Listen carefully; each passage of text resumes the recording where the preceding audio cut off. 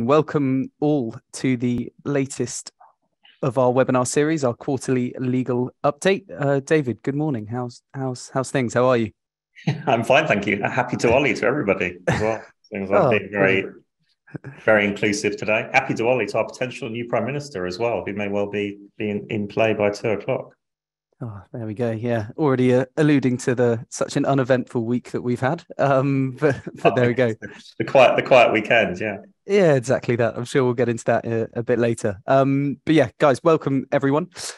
Just before we get into things, just some housekeeping as always. So how to interact with us today on this quarterly legal compliance update webinar is as usual in the Q&A box at the bottom of your screen on Zoom.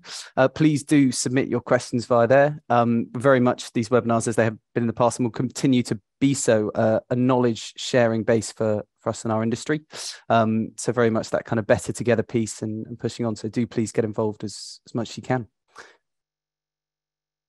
And the second thing, which I will just mention, is, of course, from a disclaimer standpoint, so all content presented in this webinar is intended for general information purposes only and should not be considered as legal advice or official guidance. So please consult legal counsel as and when needed.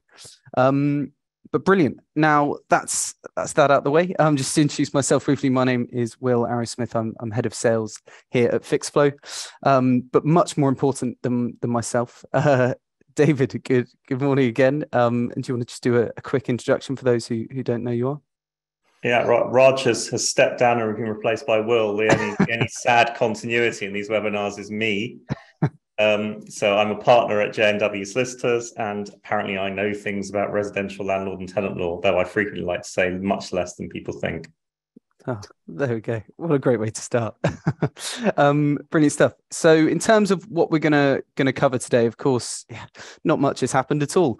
But the key kind of 5 things, and we've got them here on the screen. So just with the new carbon monoxide alarm amendment regulations coming in from the 1st of October, the key kind of big latest change in our industry. We're just going to cover over that a bit to begin with, and just dive into and ensure we have all our kind of T's crossed and I's dotted when it comes to that piece of things. Then, of course, bits and pieces, renters reform, the Parliament break that we had to go into the party conferences, so dive into those a bit as well. And then, of course, at the end, any questions.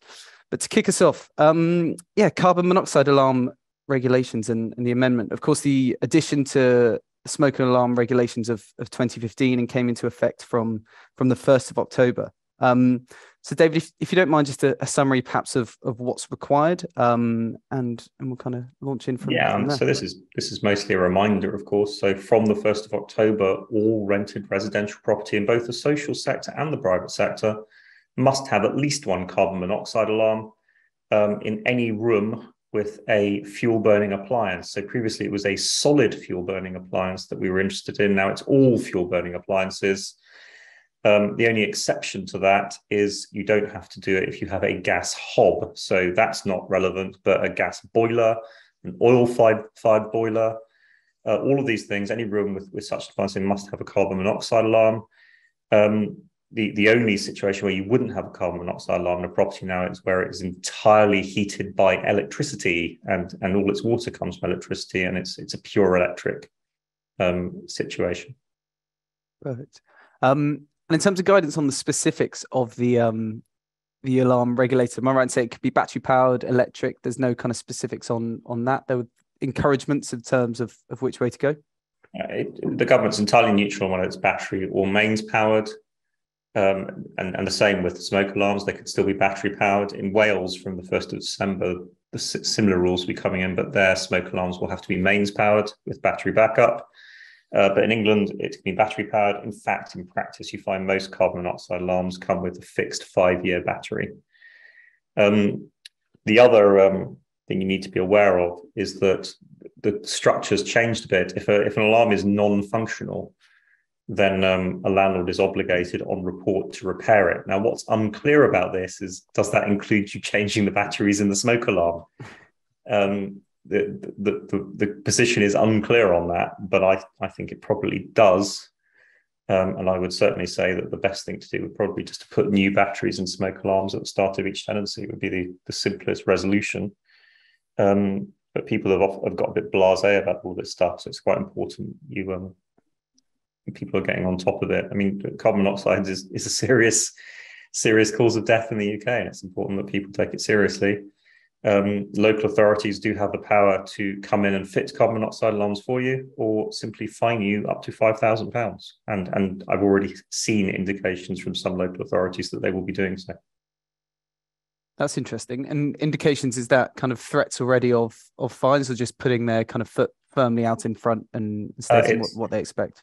It's threats of fines. I've seen threats already of fines from one or two local authorities. I mean, whether they were how serious they were is another matter. But inevitably, I think what will tend to happen in this situation is not that local authorities will go around and start checking for carbon monoxide alarms, but what you'll see is where a local authority has cause to visit someone's property, they'll get a letter saying, I had cause to visit your property for this, and while I was there, I noticed you didn't have a carbon monoxide alarm, so here's a quick fine to get us started, while I consider what other fines I'm going to levy on you for the other stuff. There we go.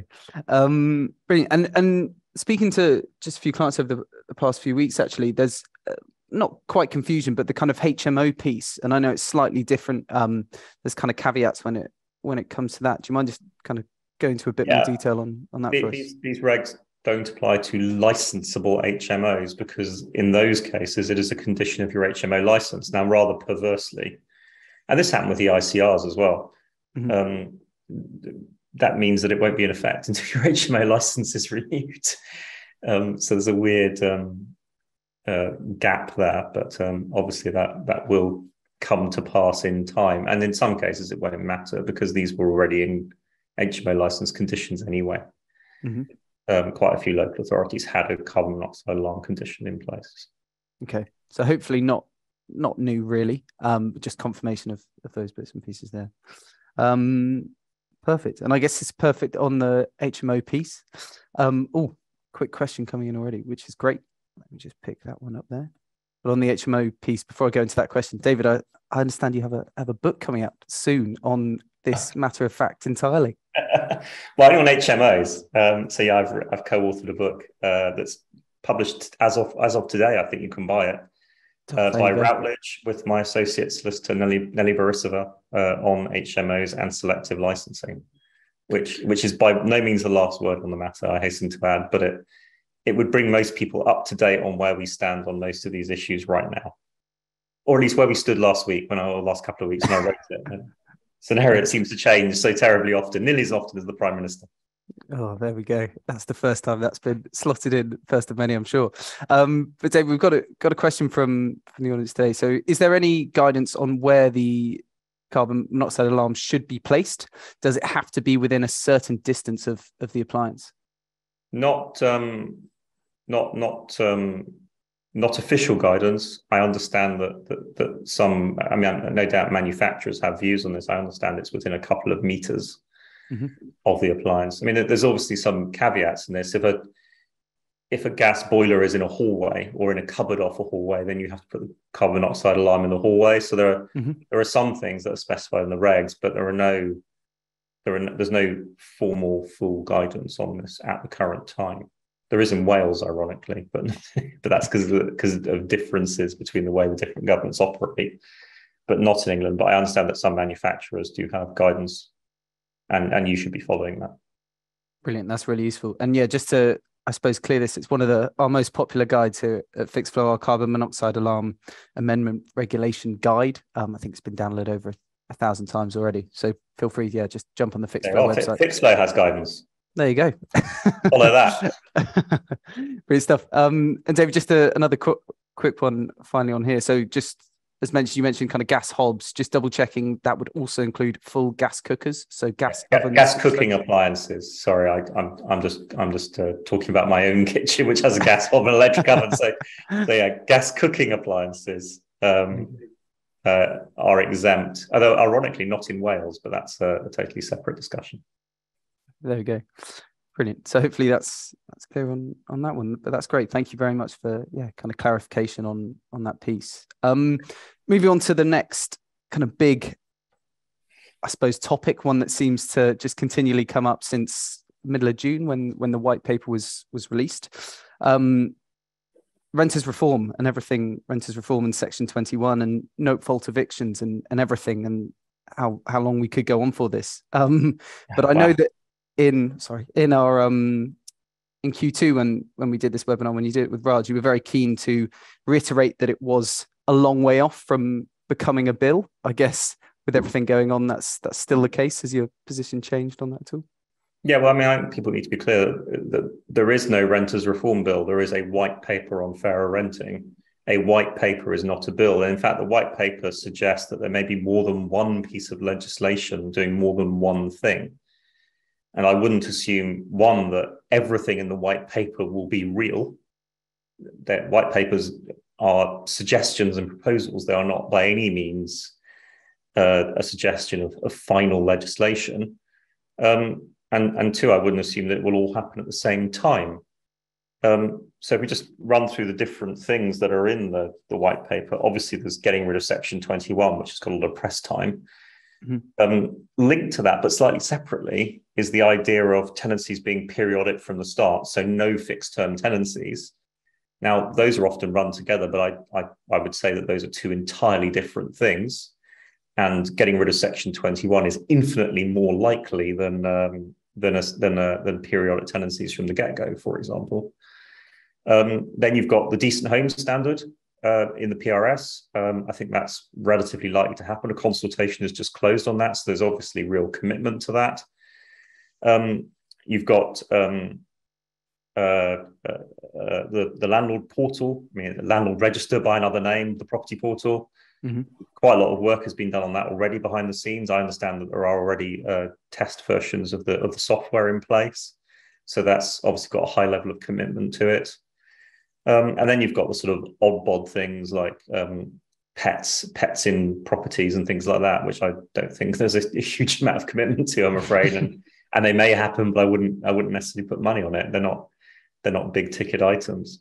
Now, the problem with all of this, of course, is that housing and property are intensely political, and inevitably, what also changes, of course, is every time you change the minister in charge of this stuff, you change the game. So this has all started out under Michael Gove as Secretary of State. We're already 2 secretaries of state further on since then. There was the interim position as Boris's government collapsed. Truss appointed a chap who has spent the weekend tweeting about how much he wants to support Boris. So I'm not sure that his lifetime is going to be high under a prime minister who's clearly not going to be Boris. And so you've got to ask yourself what the level of commitment will be from the newest prime minister and his Secretary of State. I mean, it was notable that under the Truss government, a story emerged in the Sunday Times, which is pretty obviously leaked out of Number 10, frankly, that they weren't going to go ahead with getting rid of Section 21. And that caused a bit of an outcry. And Liz Truss was forced to almost instantly reverse that in PMQs and say they were getting rid of it. And you just don't know where a new prime minister will stand. Mm-hmm. Rishi Sunak, as a rule, has been pretty quiet on this kind of stuff. But you can assume the Treasury was probably consulted before the Fairer Renting White Paper was published when he was Chancellor, and he probably signed off on it. So there'll certainly be some level of commitment within his government to some of this stuff. But the question is, will it be commitment to all of it? And obviously, you've got to bear in mind, from a Prime Minister who's a former Chancellor, his first eye is likely to be on the economic effect. So does getting rid of Section 21 help or hinder the economy? There are 2 very divergent schools of thought on that. One group would say it's good for the economy because it encourages tenants to feel secure in their properties and therefore it's good for growth, which is a perfectly valid argument. Another group would say it discourages landlords from providing houses, so it's bad for the economy. So there's two very divergent schools of thought on that. And then you've got other sort of side issues, like, for example, court funding. And I also think a lot of the problems people complain about Section 21 are more to do with the way the court system is funded and functions. Mm-hmm. than they are necessarily to do with Section 21. People often complain about Section 21 going away and say how terrible it would be, but most of their complaints are actually proxies for something else. Interesting. And usually for the courts being too slow. And the white paper did have various commitments to improved court funding, but that was before the economy fell apart and interest rates went through the roof. So you can't really say that the government's very likely to put money into stuff. I mean, there's still widespread talk of further austerity, and the court service will feel the brunt of that, just like everybody else. Sure. I think it's still early days. We need to wait and see who is going to be Prime Minister this afternoon. My money's on Rishi Sunak, but you never can tell. Mm-hmm. And also what the reshuffle looks like as the week emerges. Who is going to be Secretary of State for levelling up housing communities? What's their past history? Are they more interested in levelling up housing communities? Mm-hmm. And does their commitment to housing extend mostly to saying, let's build more houses so people can buy them, or does it extend more towards the PRS? One of the things that was notable as you moved into the Truss government was commitment to housing was about building houses mm-hmm. for people to buy.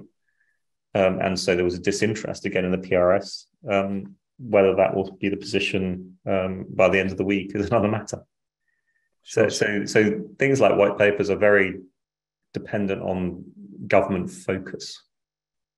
No, completely. I guess to bring it to kind of back to real world implications, as it were, for ourselves. But you so Section 21 and the abolition of that, they're kind of a mixture of new grounds and modifications being introduced into Section 8, and there were kind of bits and pieces on that. The key changes that we'd see there were some of those are freestanding. So part of the commitment was to simply get rid of various traps for the unwary. So, for example, if you want to move back into a property for occupation yourself, mm-hmm. there is a ground for possession. People kept saying, "Oh, we need a ground so that I can move back into my house myself." But there is one. There always has been.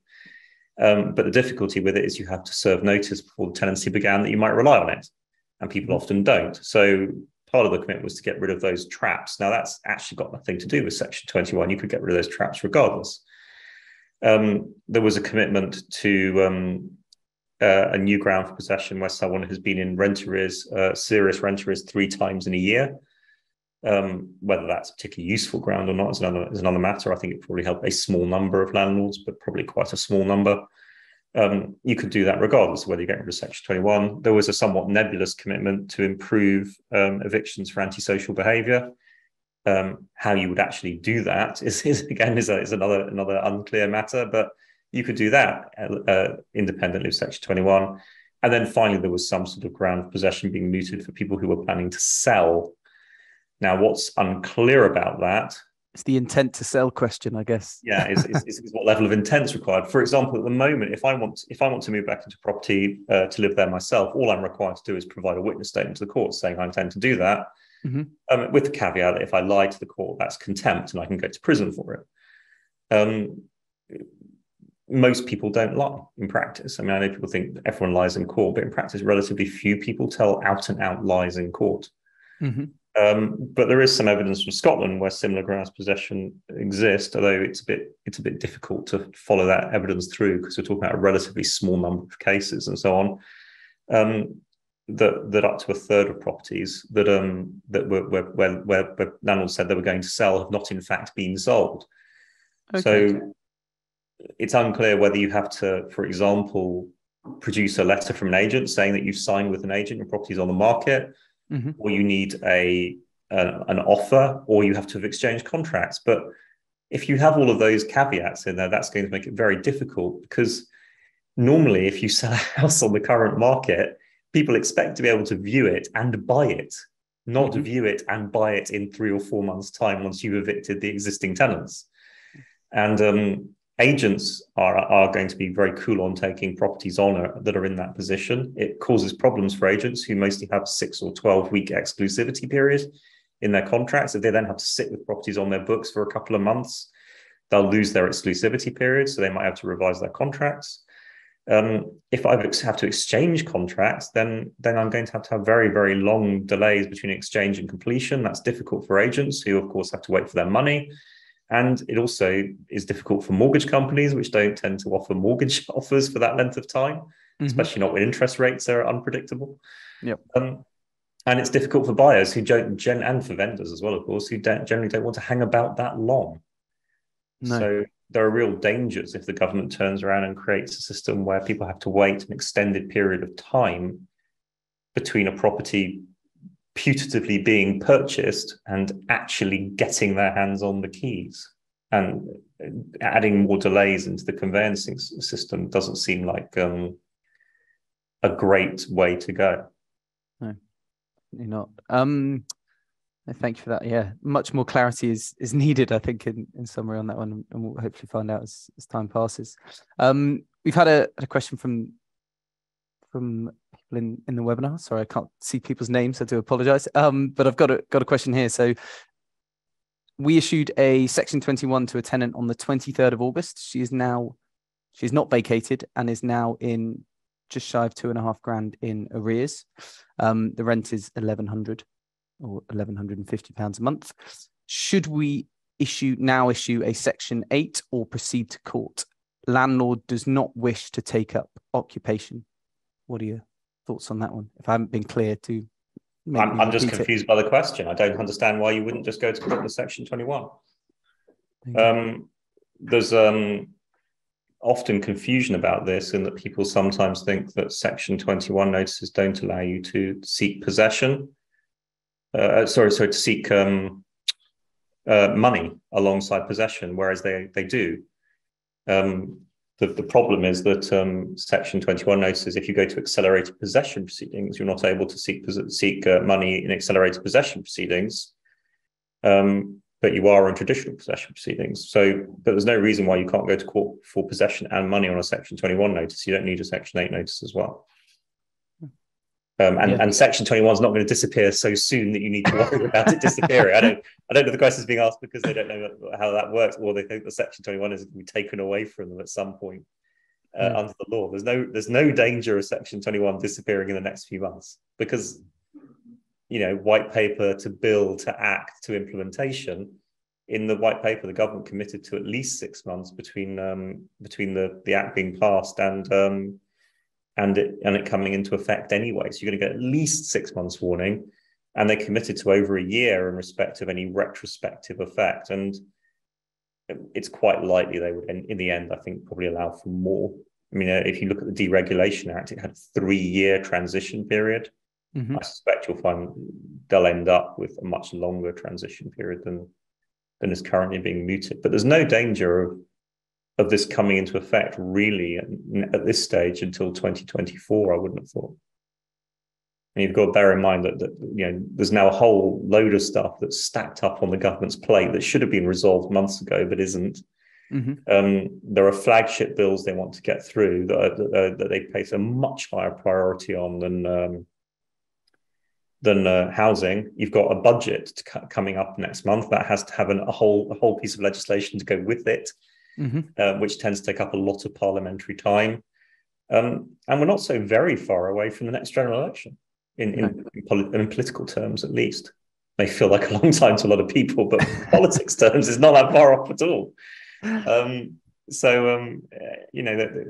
This is the trouble with these sort of things, is that governments may have high-minded ambitions and talk about getting rid of Section 21, but parliamentary time is scarce. And there's a lot of other stuff that has to get in there first before relatively low-ranking departments like DLUHC get a turn. And certainly if a bill has controversial issues in it, they're less likely to get parliamentary time, which is why I suspect that you'll find the Renters Reform White Paper is going to get chopped up. And the less controversial stuff like Decent Home Standard or the Property Portal, which people are pretty calm about as a rule, will get chunked through.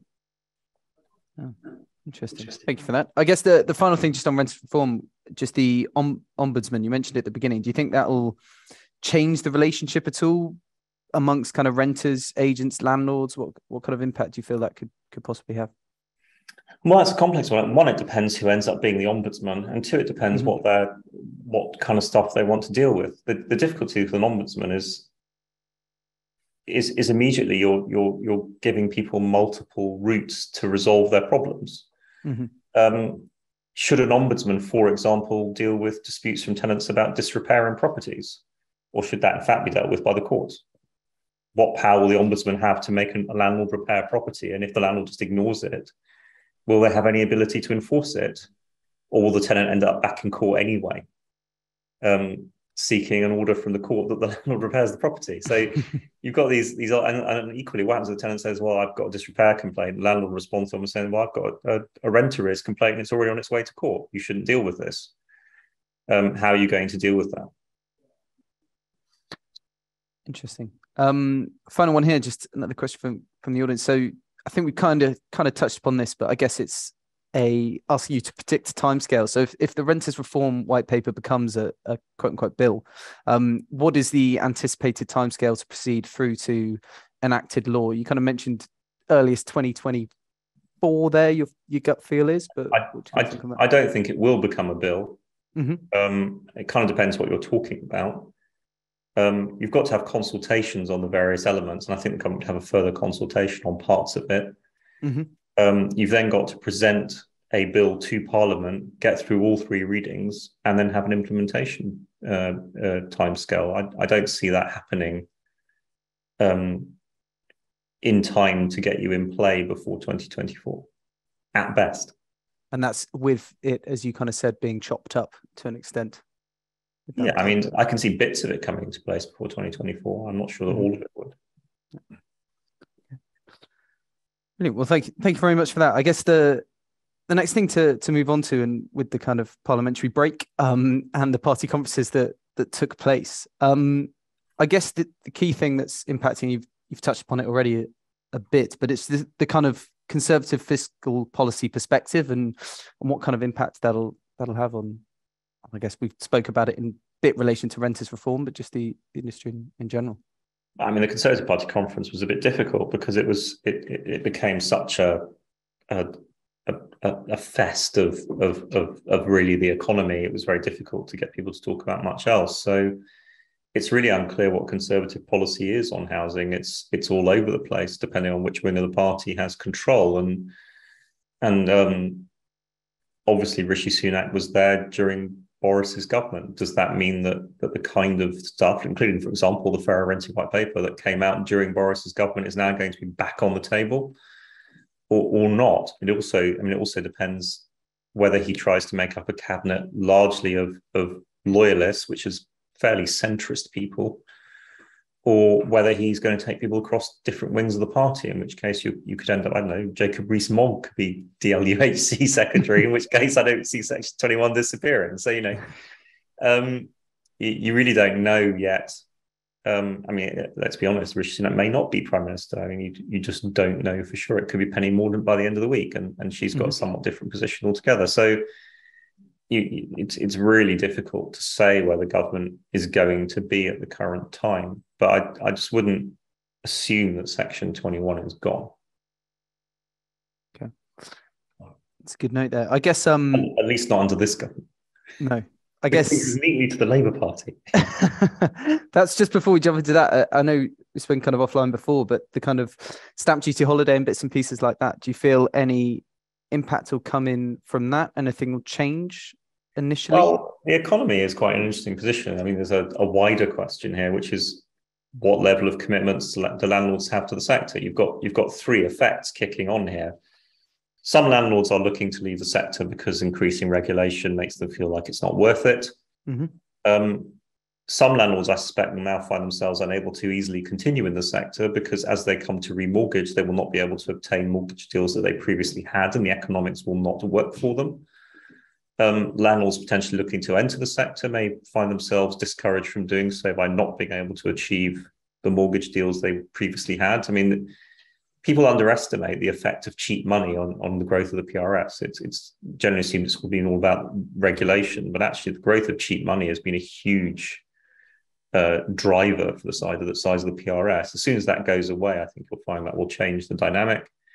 As against that, obviously, Liz Truss's government announced a reduction in stamp duty, which is not easily reversed because it's already in play. Mm-hmm. And stamp duty has an overweening effect, and really one far beyond the amount of money involved in encouraging or discouraging action in the housing sector. Now, I was chatting to my conveyancers this morning who tell me they're a lot quieter, so maybe it's not having such a substantial effect now. Mm-hmm. But all of these things weigh in, and it's interesting. It'll be interesting to see how that plays out in terms of investment in the sector, whether it be mostly first-time buyers or whether landlords will still look to enter the sector, or whether people will start to draw in their horns. And of course, as against that, you've just got the most ridiculous number of tenants demanding property. So obviously that's an encouragement to enter the sector because rents are going through the roof, and that's not going to go away anytime soon. No, of course not. And I think with, of course, everything that was put in place in 2020, 2021, and now in 2022 regarding stamp duty in general, these kind of holidays, that will people always feel they're coming, and will we get a boom and bust element where there is pent up demand because they're holding on for a holiday that perhaps they feel is coming, because it feels like it's a bit of a knee-jerk reaction perhaps now when the economy needs to be stimulated. Oh, we know that worked last time. What are you going to? Well, yeah, we talked about this in rehearsal, didn't we? This idea of the sort of Black Friday sale element of house purchasing, and you just can't be sure. I mean, I'm not a huge fan of stamp duty. I'm not a huge fan of transactional taxes in general. Mm-hmm. But I think that worse than that is the way that the government continually plays with stamp duty in order to achieve effects, and heating and cooling the housing market is not terribly productive. Mm-hmm. And it doesn't really lead to what we actually need, which is a long-term supply of property with relatively stable fixed elements of churn. There's insufficient churn in the housing sector in the UK. Not enough houses are being bought, sold, rented. There's not enough movement. Mm-hmm. And that's a side effect of insufficient stock, in my opinion. Obviously, people could disagree with that to the heart's content. I don't think that an on-again, off-again approach to stamp duty is a particularly useful way of managing that problem. And it also frankly belittles the sector and the market generally, because it's a far more complex thing involving other taxes, involving developers, involving planning control. So to suggest that stamp duty is the only answer is a bit sort of trivializing. Yeah, completely. We all know it's not turning off and turning on again a tap to an extent. But interesting point, I guess, moving on to the Labour Party conference as well, just to hinge on something you just mentioned, that kind of not enough movement in the market. And I guess the key thing that's been kind of bounded around, we've seen it in Scotland already, but rent controls, do you kind of feel that would hinder that, help that? What are your kind of thoughts more broadly on rent controls as well? Well, I mean, there's a couple of things to be clear. I mean, at the end of the day, as has been described, the Labour Party currently, at least, is looking like a government in waiting, and is literally waiting for the next general election in I think it's early 24, I think is the day it has to happen. And the Labour Party was abundantly clear at their conference that they will be getting rid of Section 21. So I don't think Section 21 is going to last forever. Though I would note, again, this is why I drew a distinction earlier, there is a difference between getting rid of Section 21 and having fixed term tenancies from the start. Mm-hmm. Periodic tenancies from the start, so getting rid of fixed term tenancies. The Labour Party is by no means as committed to getting rid of fixed term tenancies as they are to getting rid of Section 21. And they are by no means committed to SNP policies. So Scotland, of course, has got rid of Section 21 equivalents and has got rid of fixed term tenancies. That is an SNP policy. I wouldn't assume that the Labour Party would necessarily follow that policy in England. Mm-hmm. Rent control is a difficult one. I mean, talking about Scotland just for a minute, Scotland has introduced what is in the trade is termed third generation rent control. That means that rents are controlled inside a tenancy, usually by linking to RPI. At the moment, it's been linked to a figure, an allowed increase figure, which in Scotland at the moment is 0%. But you can link it to other figures, and RPI would be the traditional, CPI would be the traditional figure. Mm-hmm. But then the rents free float between tenancies. Now, this has been tried a lot. Berlin had this system in place until relatively recently. They abandoned it because it doesn't really work. And it's been tried in California a couple of times. And there are a couple of things you tend to find. One, and most importantly, tenants tend not to move. It's already the case, and people who are listening to this will be well aware of this, that landlords tend to hold rents down during tenancies. And therefore, if tenants stay in a property, they are likely to pay less than they will have to pay if they float out into the market. So that is already a known factor. Now, that actually is causing problems right now, both in Scotland and also in London, because you tend to find that where there's a shortage of property and rents start going up, tenants who might have otherwise moved choose not to and stay in their property because they think they perceive it will be cheaper, and they're often correct. And so you then end up with even less supply being available for people who want to come into the market. You tend to find that third-gen rent control exacerbates that effect, and people who would otherwise move and should move often for economic reasons, either to move in with a partner and move their lives forward, or to move for job purposes, will tend not to, because it's obviously financially far better for them to stay exactly where they are in their current tenancy rather than pay a free floating market rent. Now, what that, of course, means is there's an insufficient supply of property available for people who want to enter the sector, which means that market rents go up even more, and you end up with a less than virtuous circle. You end up with a bit of a death spiral situation where rents just go up more and more and more, and people are less and less motivated to move, and you risk market collapse. So the adverse effect. Yeah. And of course, the other problem about third-gen rent control is, in fact, what you tend to find is over the longer term, rents tend to move up at approximately the same degree anyway, because the market still jumps in and increases rents between tenancies. So if people are moving and you don't end up in this spiral with tenants never moving, what actually happens is rents tend to go up at the same rate over a longer period of time, just in a slightly more predictable way. So there's elements of rent control that, for some landlords, rent control is not necessarily a problem. If I was to turn around to you and say, well, rents will increase every year by RPI plus 1% year on year, and you're allowed to increase your rent annually, that's not necessarily a big problem for many landlords, because all they would do is just increase the rent, which they often don't do now, and they'd probably get the same amount of money, and they'd do quite well because they would actually have predictable rent increases and wouldn't be subject to market variability. So there's actually an element in which it can be quite a good thing from a landlord's perspective.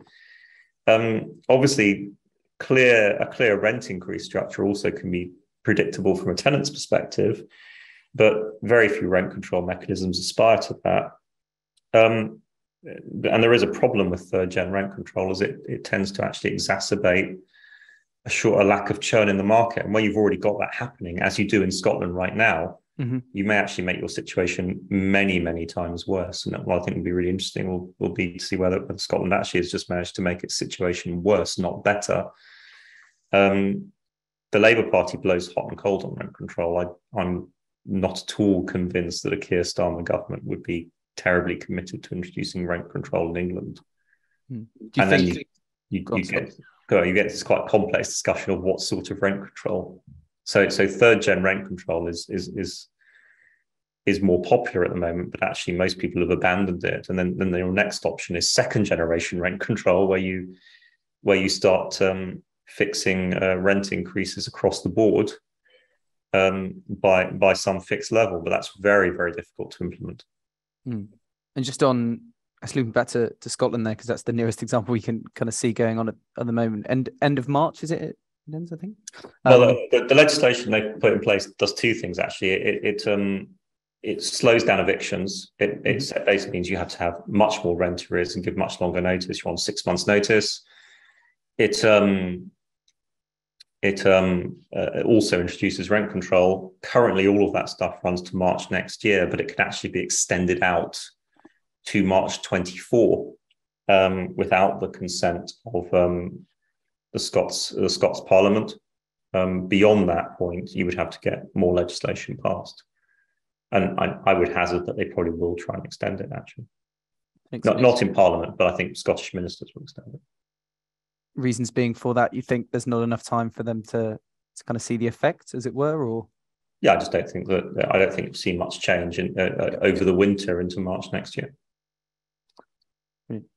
I guess final point on rent control is it did give everyone our favorite sitcom even in the form of Friends and New York and bits and pieces. I do. I think you should. I mean, the other thing about rent control is you tend to find that it leads to inappropriate means of securing property. So we've already seen in London people talking about property auditions, tenants offering vast amounts of rent in advance to try and get over the next person. New York has had partial rent control for a great many years, and it tends to lead to a lot of problems. And yes, as I said before, Friends is actually partially built on this situation, and it's kind of lost on a British audience, but the concept is very, very well understood to an American audience. And Rachel and Monica and Friends are living in their grandmother's house and are pretending she's there in order to take advantage of the fact the property is rent controlled. And then there's another great story where Ross wants to get a new house, and people are all giving muffins and things to the guy who's moving out in order to be his selected replacement, in order to take advantage of his rent controlled property. So what you end up with in these situations is potentially an even worse scenario of landlord auditions or rents in advance, or wildly less appropriate things that occur in order to get first in a putative queue, and rent control potentially makes that situation worse if it reduces the availability of supply and cuts churn. I mean, imagine, for example, groups of sharers choosing their next sharer on the bay, and people being desperate to get into a rent-controlled property with other sharers and maintain that rent control, and what might be demanded or offered at that point. And landlords become victims of that too. Yeah, that's not simply a great scenario for landlords writ large. That is potentially a situation where landlords are liable to fraud. And I guess the geographical definitions of where these rent control barriers are and these lines are is always something that would be hotly debated. Well, I mean, the other problem here, of course, is what I haven't talked about, is the idea of geographically bounded rent control. I mean, I'm saying Scotland has rent control. Obviously, it doesn't matter, particularly in Edinburgh, that Carlisle doesn't have rent control. Obviously, it matters more and more as you get closer and closer to the border. But the one that I think is far more disturbing is the idea that London might have rent control, whereas Surrey or Buckinghamshire or Kent didn't. That is actually quite dangerous from the point of view of outer London economies, because it means that people who normally at the moment you tend to get a bit of a flow of people moving out of London as they get a bit older and settle down and move into the suburbs.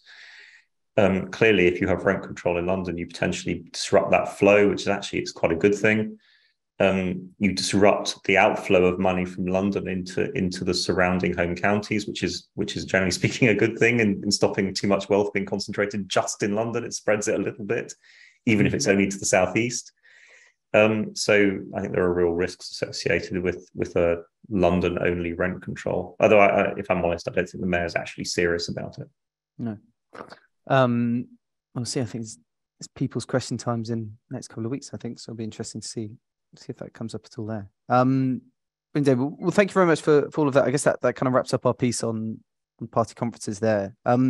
Just coming on to conclude briefly before we kind of open up the floor for the last 10 minutes of questions and bits and pieces. Is there a kind of concluding statement that you'd like to give on the status of the industry, or is there perhaps one more thing you'd like to share with us before we conclude? I think, as I was saying to people last week, I was actually speaking on Friday before, and Liz Truss, I think, resigned an hour before, and that was before we got into the weekend's ups and downs. I think we're just in a really fluid situation, which I think will persist for about a month until we see whether the new government is going to survive, and B, whether it's going to persist, and what its policies are going to be.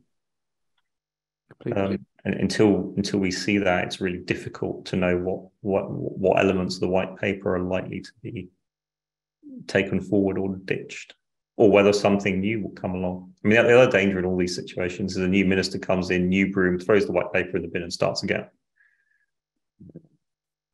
Don't say that. There we go. Well, I'm a lawyer. Uncertainty is generally good from perspective. Brilliant. And I guess, do you think I saw something quite interesting in the property industry actually this morning? So in September to September from 2021 to 2022, so with 37% down in terms of sales and instructions sales that went through. But of course, we did have the mad rush in September of 2021 with the stamp duty holiday. 37%, I guess. What are your feelings kind of on that? Do you feel that's perhaps less? Maybe could have expected it to be more, really, given everything going on in the political and economic landscape we've had over the past few weeks? Well, I'm barely qualified to comment. I think there's probably people on here that are far better qualified to comment on this than me. The fact is that it's difficult to say, isn't it? The situation is going to be fluid, and fluid situations are generally bad for property sales. And interest rates are high, and no one knows whether they're going to go up or down. There are some pretty scary predictions about very, very high rates before they drop back down. So I think people are unlikely to go and invest and buy until they see the colour of the money, as it were, from whoever is the chancellor next, and whether he has any ability to stabilise markets and bring things under control. I saw Moody's downgraded the UK economy again over the weekend, not because of any particular prime minister, but just because of instability. So until that problem is resolved, I don't see any particular improvement. Completely. Brilliant. Well, thank you very much for that. I guess the final kind of 10 minutes here we'll take to just open the floor to some questions. I'm being fed some as we speak. So a carbon monoxide alarm required if a boiler is in a garage or on an outside wall? Is one required? Or in a cupboard? I was just them not being in living spaces. Well, this is quite a good nature. Well, it's only required whether property is used wholly or partly as living accommodation, but living accommodation isn't defined. So I don't entirely have an answer to this. In my experience, local authorities treat living accommodation as including garages. If you had a boiler on an exterior wall, I don't see how you could, because they're not normally waterproof. So it couldn't be open to the environment. If it was in a garage, it does violate one or two other building regs, but I suspect you'd find the local authority might still say it was living accommodation. There you go. So better safe than sorry, I think's the one on that one to an extent in terms of garages. Given the cost of carbon monoxide alarm, I wouldn't mess around. Yeah. Interesting. Brilliant. So where the boiler is in the loft space and the manufacturer's instructions just say it should be mounted between 1 to 3 meters of the appliance with no guidance on loft space, would you say it should be in the loft or on the landing under the loft space? I would put it on the landing under the loft space. Yeah. Carbon monoxide is heavier than air, it will drop downwards. Okay. There we go. Nice and quick one to that one. There you go. There's a request to send out the link to your book. So where can we direct people for the new HMO book that's come out today? And of course, your press tour will continue throughout today. I hope it won't. I'm sure we can. I don't know. I will find a link. Find the link and issue it out. Put it into I can put it in the chat, I think, can't I, on this? There we go. There you should be able to. Brilliant. If I find the chat function, there is a link to the Routledge website where I believe you can buy it. There you go. I think I've sent that directly to Laura, so Laura will have to send it out to everybody. Oh, there you go. Laura, please do. I haven't got the ability to write to everybody. I've sent it to Laura. Laura hopefully can make it available to anyone who wants to see it. We can definitely share that. I'm sure with the summary of this webinar that goes out, we can pop the link in there also. Another kind of questions, I guess, linking back to the political economic landscape that we find ourselves in. Is it fair to assume that the current governmental change will merely kick the white paper into the long grass pending the next general election? I guess we've talked a bit about timescales, but into the long grass all the way until the next general election. What are your kind of thoughts on that? No, I don't think so. Again, you don't treat the white paper as a monolithic entity. It's a menu of choices. Mm-hmm. Will some of those choices be kicked into the long grass? Yes. Will all of them be kicked into the long grass? Probably not. So I'm fairly confident that you'll find that the decent home standard, the PRS, will go forward. I'm fairly confident you'll find that the property portal will come into effect. Mm-hmm. I wouldn't place money on any other item coming into effect. But those first two might come into effect relatively quickly because they're non-controversial and they're fairly short. You can be done as very short bills or shoehorned into something else. Okay. Interesting. And that reference to the long grass, I'm sure, is describing the grass behind you today. So absolutely. Yeah. I didn't pick my background like with any planning, I'm afraid. There you go.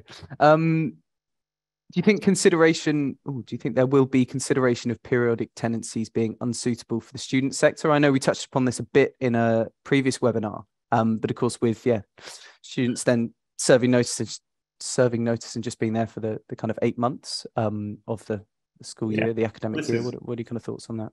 This is really difficult. I mean, the purpose-built student accommodation sector does have an exemption anyway. So for some of the student sector, they're already getting an exemption. The difficulty you've got is that the NUS has always, as a major policy position, taken the view that students shouldn't be offered a worse tenancy deal than other people. Mm-hmm. So if everyone else is getting periodic from the start and the students are getting fixed terms, that is a worse tenancy deal. But I mean, the first point I would make is I wouldn't be at all convinced, even if we got rid of Section 21, that fixed term tenancies would disappear. I find that unlikely, actually. Mm-hmm. Whether the student sector will get a deal for everybody, will get some sort of deal, I can't say. At the moment, it's not looking that way. The view of government, to some extent, is that students would leave anyway. So what's your problem? Mm-hmm. I mean, the response to that is, well, what if they stay?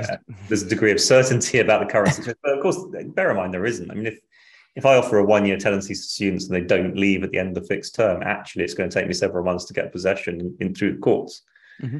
But I suppose it's a difference between encouragement and a structure that favours them leaving, mm-hmm. and a structure that doesn't favour them leaving.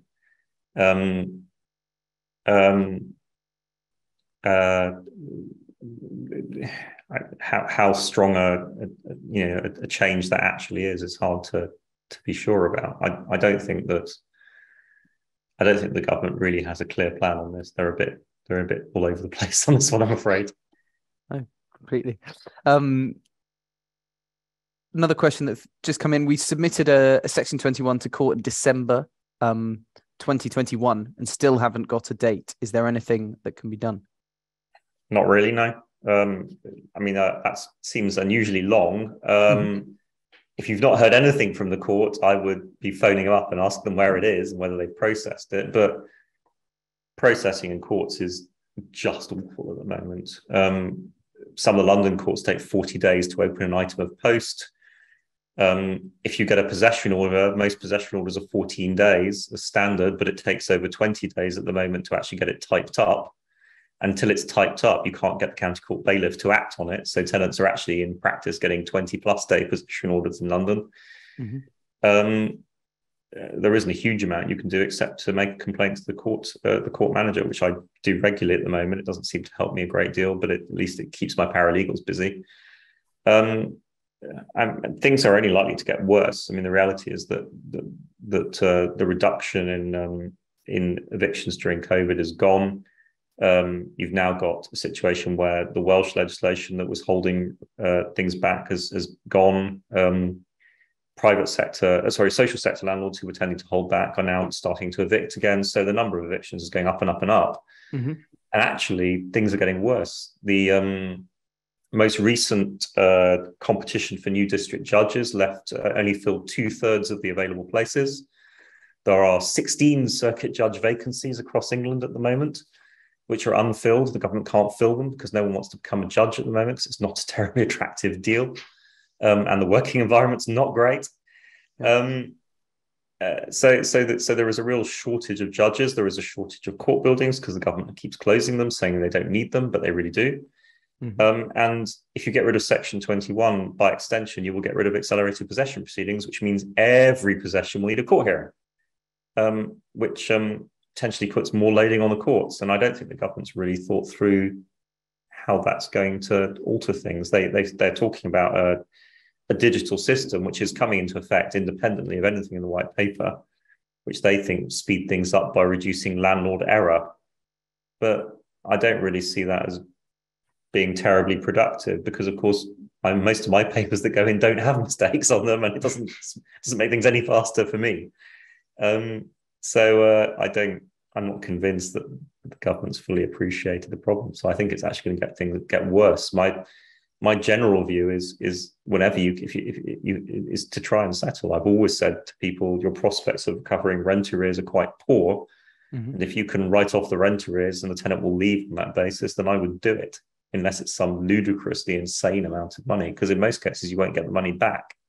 Mm-hmm. And you're far better to move the tenant out and rent to someone who's going to pay you. But that's not sustainable across the economy as a whole longer term, because that just means that you have large amounts of debt building up. So I would rather the government did something about the court service, but they would have to invest money to do that, and that's not really on the cards. Okay, I think you've touched upon it nicely there, but just some kind of final things, just comments on court timings and reform. And you've kind of mentioned there that the intended reform, or as it is at the moment, could potentially just increase the loading on the courts, really. Yeah. Stuff. Other guys, well, it's 3 minutes to. I think we'll take those 2 or 3 minutes back for everyone's busy working Mondays. But yeah, please do reach out to, of course, David, if you have any questions directly, or seeking legal counsel, and myself if you want to know anything more about Fixflo. But thank you very much all for your time, particularly David. Pleasure as always. Brilliant. Thanks very much.